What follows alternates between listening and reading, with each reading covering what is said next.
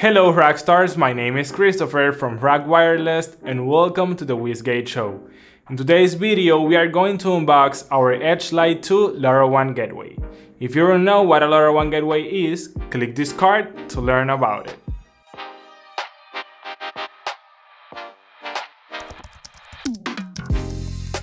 Here we have the WisGate Edge Lite 2, a good quality and minimalist cardboard box. Let's go straight to open it. And here we have our gateway. As you can notice, its form factor is similar to a normal internet router.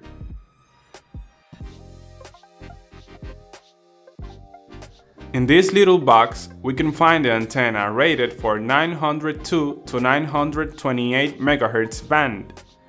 This covers the US 915, AU 915, AS 923, and KR 920 LoRa bands.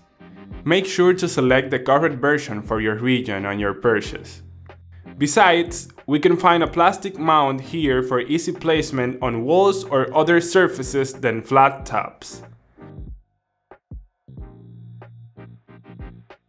Let's see what we can find below. Here's the power adapter. It can deliver 24 watts, 12 volts and 2 amps. Be aware that the plug type is defined by your region selection. It's time to put this together. First, screw the antenna in the RP-SMA connector, not too tight to avoid damage. You can position it as you want and that's it. Just need to find a good place to install it. But first, let's take a look on some interesting features that it has. On top, we have a status LED, so we can know if our WisGate Edge Lite 2 is working properly.